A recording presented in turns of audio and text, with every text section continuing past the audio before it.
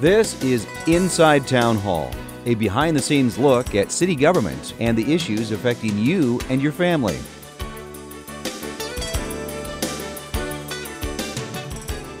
Thank you for joining us for this episode of Inside Town Hall. I'm your host, Madeline Shields. Coming up on the program, we learn about the new Foundation Park. It's a new development area that is bringing economic growth to the city of Sioux Falls. We'll have those stories and much more when we return.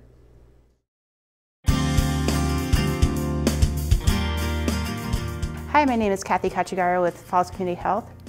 Sexually transmitted infections are hitting South Dakota at record levels, and the sad thing is that they are completely preventable. Female birth control does not protect against these infections, so it is important to use a condom in addition to birth control, especially if you have a new partner, have multiple partners, or if you think your partner is sexually active with other people. You should always ask a new partner about their sexual history before you have sex. If you are concerned about sexually transmitted infections, please call your doctor's office about getting tested. Well, there's a new economic development park in Sioux Falls, and here to talk about it is City Councilor Dean Karsky and his guest, Slater Barr, the president of the Sioux Falls Development Foundation. Thank you for joining us for Inside Town Hall. First off, let's talk a little bit about what is the Sioux Falls Development Foundation and how does the City of Sioux Falls work with this entity? I guess I'd like Slater to tell you a little bit about what the Development Foundation is and how they were founded and that type of thing. Sure. So we're a little over 60 years old now, founded in 1954 by a group of businessmen in the community, really on the philosophy that, you know, their individual businesses will do better if the community grows and thrives, then so will their businesses. In the early days, it was just totally a kind of marketing and support organization. Back in the 70s, when the Aris Data Center project came along, it really advanced in sophistication and added professional staff and started in the business of developing industrial parks. Okay. And you can tell by his accent, Slater's not a local guy. We brought him in. Yeah, I'm from South Sioux Falls. Yeah. Way south. Way south, yeah. And how long have you been in the city? 7 years now. Okay. Well, you can talk a little bit about, you know, how do we fare in terms of economic development in the city of Sioux Falls compared to other places you've been? Well, you know, I think that the proof is in the pudding. You know, if you look at rankings of economies throughout the United States, Sioux Falls is ranked as the 8th strongest local economy in the entire nation, out of every MSA in the nation. And if you look at who we are playing in, you know, the arena that we're playing in, they're all much, much larger cities than us. Let's talk a little bit about Foundation Park. That's the new economic development park in the city of Sioux Falls. Explain what that is, who are you trying to attract, and how did this come about? Sure. Foundation Park really started about 3 years ago. The Development Foundation was approached by a site selection consultant representing a very, very large international manufacturer. He had a project massive in scale, $500 million in capital investment, up to 1,000 jobs, a real game changer in bringing that scale of manufacturing to the community. But it had certain requirements. They needed to have access to interstates. They needed to have redundant electricity.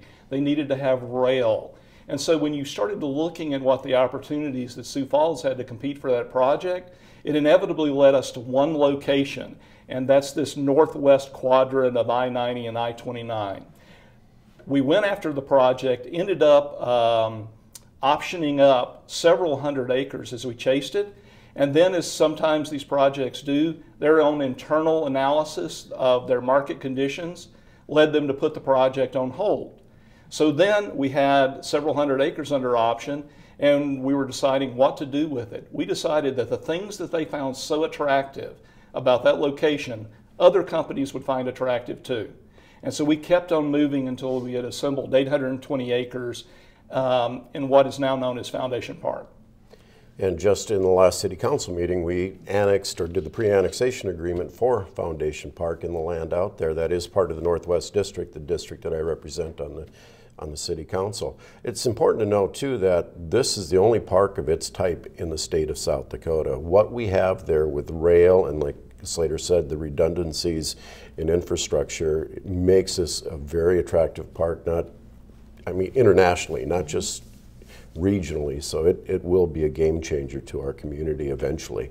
Okay, this planning started 3 years ago. Where are we right now? Do you have businesses that are willing to locate in that, or have they already? Yeah, so we've been pre-selling the development for quite some time, you know, throwing the concept out to companies that were interested in, you know, in the characteristics of the park. We thought that there would be significant demand from out-of-state prospects, other companies looking to move in. We've been surprised as well by interest from our own local companies here that are looking for larger sites, bigger footprint, rail access, the two interstates, access to both interstates. All that is proving to be very exciting, I think, not only to us, but to the companies that we work with. So right now we have 3 companies that have signed letters of intent. We have a 4th that has a letter of intent under review. Letters of intent are not as binding as a purchase agreement, say, and we won't be able to convert those into purchase agreements until annexation is completed, until we get to the point where we're able to plat, when a subdivision plan is approved and so forth. But we're reaching that point rapidly. The business that got the ball rolling to begin with, that put their project on hold, is there any chance that they may start up again and choose this site? Yeah, absolutely. You know, we stay in touch with the consultant that represents the company. We let them know about our progress. Could come back, it may never come back. But I think that from the interest that we're seeing right now, it's very clear to us that the decision to move forward with this park was the right one. It's important to note that what the foundation or the development foundation does, it doesn't always have a 6-month window. I mean, it's 6 years, 10 years, and we really have to be looking forward. The city has to be in on it. The Governor's Office of Economic Development, I think it would be fair to say, is all in on the work that's being done out here. This was a $20 million investment just in land alone. There's a lot of moving parts to it, and everything's coming together nicely. We just bringing in the right tenants and helping better our entire community, basically. So is this land, will you expand? Are you trying to get more acreage in there? And where does the money come from to purchase this land? Sure. So we're right now we're not looking to expand any further. That may happen at some point in the future. But right now, 820 acres is about as much as we can bite off. You know, the model for the Development Foundation has historically been industrial parks in the 200-acre range. So this is, 3 to 4 times the size of what we've typically undertaken. In order to do that, we really needed the partnership of everyone, city, the state. So the Governor's Office of Economic Development, they were willing to make a $3 million grant to us to help us acquire the land, and then $8.5 million in low-interest loans. The rest of it is our own cash and our own debt financing that we've secured through conventional sources such as banks. What other businesses do you foresee coming to this area? Well, I think that it's going to be attractive to manufacturing. Certainly, it's a heavy industrial park, so it's able to accommodate not only light assembly, light manufacturing, but heavier manufacturing that could take advantage of that rail that is there. The other companies that are showing a lot of interest in it are logistics-related companies. The transportation characteristics of BNSF's Class 1 rail service on the site, the 2 interstates, and plus, it's very, very close to the airport. So you put all that together and it really makes a nexus of transportation opportunities. What do you see as the city's role in helping, I guess, get more businesses interested in possibly coming to this area? Well, the Development Foundation truly is a membership organization, and the City of Sioux Falls is a member of that, and we do pay membership dues, $175,000 a year to belong to the Development Foundation. But by that belonging, we also have a place at the table with what goes on. We have somebody on the board. We're represented there. So we have a very big part to play when it comes to how the money is spent, who we're attracting and how things are done. And it doesn't end, when the land is annexed. We have the infrastructure. The city has to make sure that we can get the water, the sewer, and all the other things that make this stuff come together. So, do you see a timetable when this might be a booming neighborhood, I guess? Well, the timetable has proven to be much faster than we ever anticipated because of the interest that we have. With these companies that are looking to go there, I think that, once winter ends and we're able to get into construction mode again, I think you'll see grading taking place there. You'll start to see road work underway in order to provide access to the site. And, maybe as late as next summer, you may start to see some of these actual prospects starting to work on their own facilities. Where we're talking about here, just to put it in perspective, is we're about half a mile north of the Walmart up on the North Marion Road. And that's where this comes off of, is North Marion Road. People are going to want to start living in the areas that they work. So I see residential really taking off even more than it has been in the past. So we see a lot happening up here. That was one of my other questions. You talk about manufacturing, heavy manufacturing, light manufacturing, but is there room for maybe a hotel up there or restaurants? Or because if there are people working there, they don't want to drive 15, 20 minutes to go eat lunch. Is that something that local entrepreneurs might say, hey, once these businesses start developing there, maybe this is a place for my small business to go? Yeah, absolutely, and there's probably a couple of locations for them to consider. We have reserved a strip along Marion Road, kind of embedded right there in the Foundation Park itself for commercial, just for exactly what you're saying. Some of those services that will need to be provided to all the employees of the park. The other opportunity, as Dean alluded to, is just south of there is that Walmart development. That's also a Development Foundation development. We typically don't get involved in retail, but saw the opportunity in that particular location to generate additional margins that we can then flip into industrial development, such as Foundation Park. So we thought that made sense, and if we're able to attract Walmart there. There's multiple opportunities for hotels, for restaurants, for other shopping at that location as well. Okay. Well, we're going to take a quick break, and when we come back, we're going to talk about workforce development. We'll have that and much more in just a moment.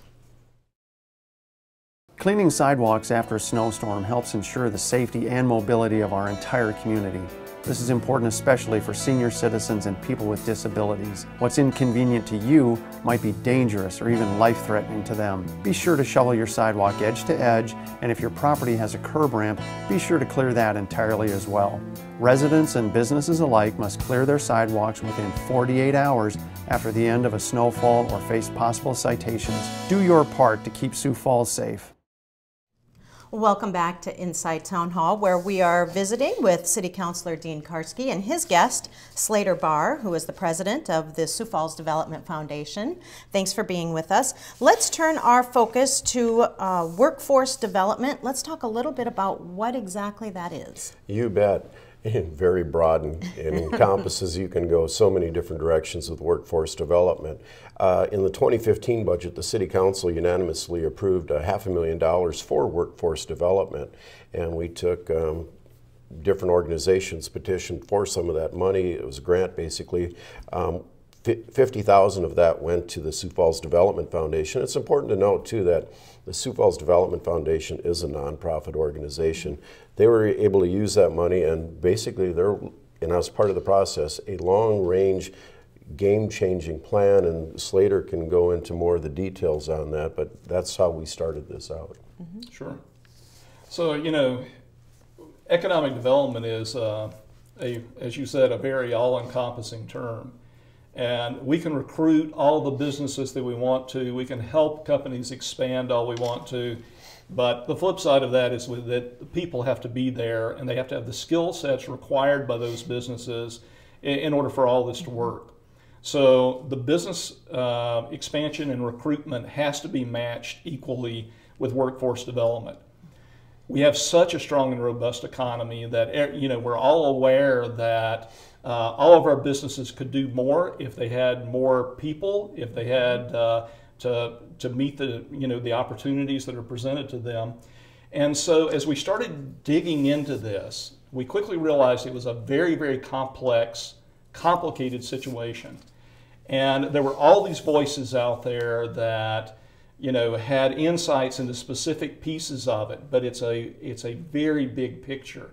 So through Ford Sioux Falls, we worked and hired a firm called Market Street Services out of Atlanta that specializes in strategic planning and economic development, and asked them to do a deep dive into our workforce, what the trends are, what does our future look like, and really to help us develop a strategy in order to have a sound game plan moving forward in our community and workforce. So this is when a low unemployment rate is really not very good when you're trying to attract businesses. Where are we lacking? Is it not enough people or not enough training, or a combination of both? I think it's a combination of both. You know, Sioux Falls is being so successful, and we are adding jobs and people in all these positions that are needed. One of the things that surprises people when I talk to them about, you know, we basically doubled the amount of welders in our community over the past just few years, you know, and yet we still hear the hue and cry for welders. Well, it's just because we are being so successful, we're creating jobs quicker than we have people to fill them. So, you know, when you look at a strategy like this, you know, we looked at everything, and we came up with 11 strategies ultimately that are kind of categorized into two areas: workforce development, where you're trying to align the people in our community with the jobs that are going to be here now and in the future, and workforce attraction, bringing people in. And then there's some that are areas of overlap. Yeah, I think it's important to note too, you know, when we talk about workforce development, Sioux Falls has been very successful in the financial services industries and in healthcare, two obvious ones, but you know, we really need to have a diverse workforce. We need jobs in all the different career fields, blue collar, white collar, at all skill sets and levels. And if it's a $30,000 a year entry level job or a $75,000 a year management job, I mean, we're trying to look at the entire spectrum of where people come and how they come into our community. How does our education system play a part in that? We have, you know, the Technical Institute, you know, does that help? And do you work with those agencies to recruit and train people? Yes, in fact, it's a crucial cog in that whole process. Some of the money that we set aside, that $500,000, was to go to the career and technical development. So yeah, we can't do it without the high schools, without Southeast Tech, without the local colleges. They're crucial in this process. Absolutely. And then recruiting from out of state, are you doing that, and how do you get them here when we have 4 feet of snow on the ground? Yeah, actually, we've already started along those lines just this past year. You know, we work with a public relations firm that represents our community, helping us get stories about Sioux Falls out across the nation. And we've been very, very successful in generating a lot of publicity about Sioux Falls.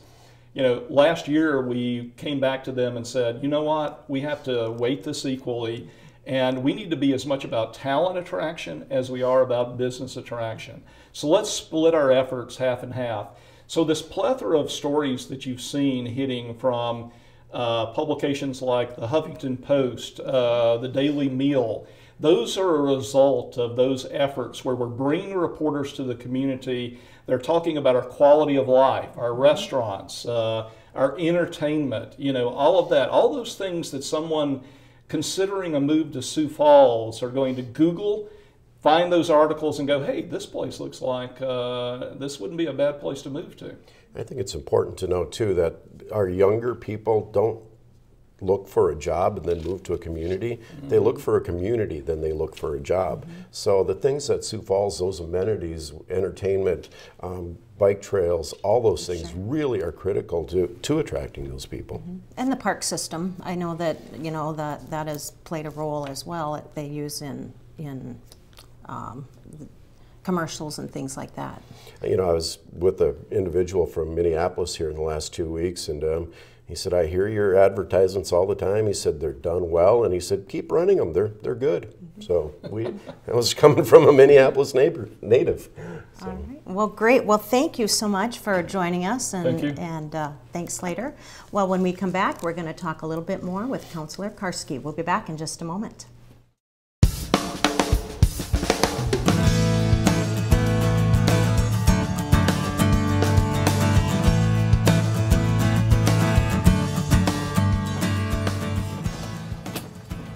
Namaste! What?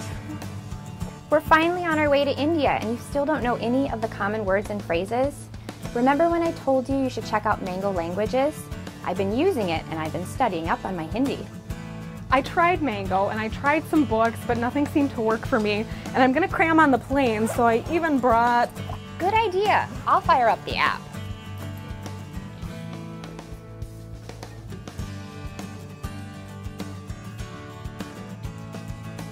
Oh, Mango's the name of the... You brought a bag of fruit with you, didn't you?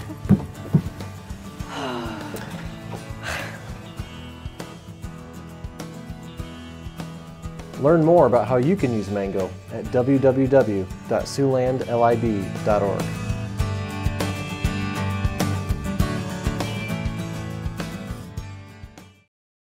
Welcome back to Inside Town Hall, where we are visiting with Councilor Dean Karsky.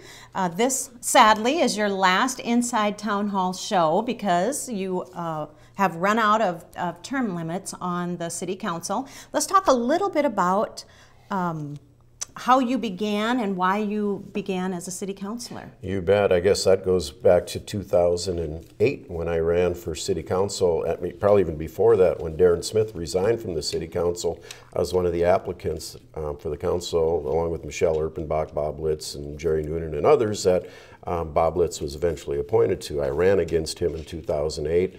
I did fairly well. He was the incumbent. He got reelected to the council from that appointment, and then a few years later he ran for county auditor and got elected to county auditor, so I applied again for the position and I was successful in the appointment. And I think a lot of it had to do with the fact that I did run and I did show that people would vote for me and that people knew who I was. How does that work when you're filling someone else's term that is vacating? Do you have to have an election or it's an appointment? Technically the election is that done by the City Council. Probably a lot more difficult election than going out on a public election. You've only got 7 people to campaign for, so it was a lot more personal. But because I filled part of a term, that counts as a full 4-year term, even though I was only on there for 1 year. So you've been a City Councilor for 5 years. Yep, this is my 5th. Okay, then you could sit out and you could come back. How many years would you have to sit out? You have to sit out one 2-year term. Okay. So technically I could run again in 2018. Well, let's talk a little bit about what you have accomplished while you've been on the City Council, and what are some of the things you're most proud of? You bet. And you know, being a City Councilor, it's hard to say individual accomplishments. We do it, we're a group of 8, and anything the City Council does, you do as a group. It's just the way it works. A few of the things that I was personally involved in that I was very happy to see happen, while I was chair of the Fiscal Committee, we did the pension reform, and that resulted in it had to go to the city employees. They overwhelmingly supported it, their union did. It will result in a savings over 25 years of roughly $130 million. That was huge. On the other side, we did spend about $115 million on an event center, so maybe things all come out evenly. And you know, we had the event center, we had the pool, we've had projects that have been going on and being discussed for literally decades. And nice to be part of the group where we were able to get those things done. Yeah, actually in the last 5 years you do have a brand new aquatic center that's going in, the event center that is bringing economic development as well as, you know, big concerts. And do you think a lot of people are staying in the city of Sioux Falls instead of traveling out of town to attend those events? Undoubtedly. I mean, you can't go really too many other places and have the level or the quality of entertainment that we've brought to Sioux Falls. And the events that are selling out, the number of people that are attending these events has just been a boon to our economy, and it's not just the local residents that are benefiting from it, but, you know, our entire region. Talk a little bit about running for public office. Do you, would you encourage other people to do that? And is it scary at first? It's intimidating. I don't know about scary, but it's intimidating. There's a lot to do. There's, it's really about, I talked to several people recently. We have a city council election coming up, interested candidates. I tell them invest in 3 things, and the third thing you invest in is a good pair of shoes, because you're going to be out knocking on a lot of doors. You're going to get to know people, and you better really have a commitment to the community and to improving the community and doing it for the betterment of all and not just for yourself. Do you think that, you know, people have to actually be an expert in some field to be able to run for an elected office? In fact, I would say probably better to have a broad base of knowledge than to just be very centered on any one specific thing. You know, everybody brings something to the table. I've got a long background in insurance and financial services. We're a diverse group. There's 8 different people at that table, and everybody's going to bring something to that council. So I guess your advice would be if people, you know, you don't have to be an expert in water reclamation or sewer systems. Or zoning, or, yeah, exactly. So, just have a commitment to the community, want to be part of being a part of the solution than part of the problem. Okay. Well, and you have a family here in Sioux Falls, so it's not like you're not going to be out.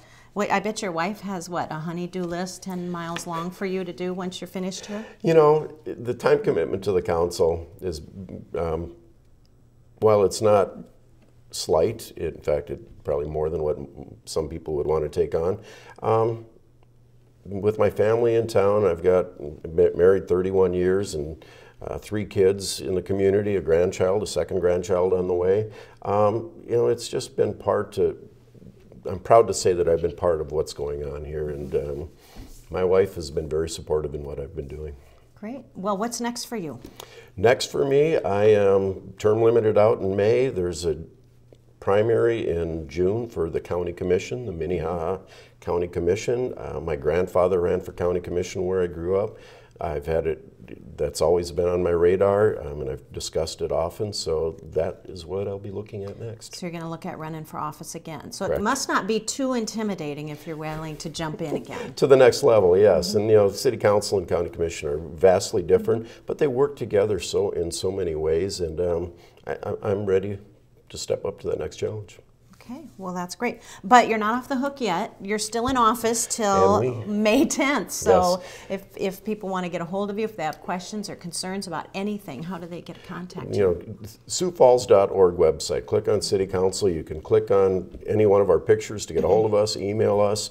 Our phone numbers are there. You call that number, it'll ring to my cell phone. And that's the other thing. You know, I would have thought that I'd get more calls from constituents, and it doesn't happen very often. And when it does, you know, I'm happy to step in and do what I can to help people out. Has it been fun? Oh, it's been a blast. I love it. I truly enjoy the community service and the level at which you can be part of the solution. All right. Well, great. Well, good luck. And like I said, this is your last time on Inside Town Hall, but you will be seeing him around again in the city of Sioux Falls. And again, he will still be in office until May 10th. Correct. All right. Well, if you have any questions or concerns or want to get a hold of any of your city councilors, or if you have want to know what's going on in the city of Sioux Falls, you can go to SiouxFalls.org. You can sign up for email alerts and texting alerts. You can even find out when there are snow alerts out there. So be sure to go to SiouxFalls.org for all of your information. Thanks, Councilor Karsky, for joining us. Thank you, madam. All right, thank you. That's our time for Inside Town Hall.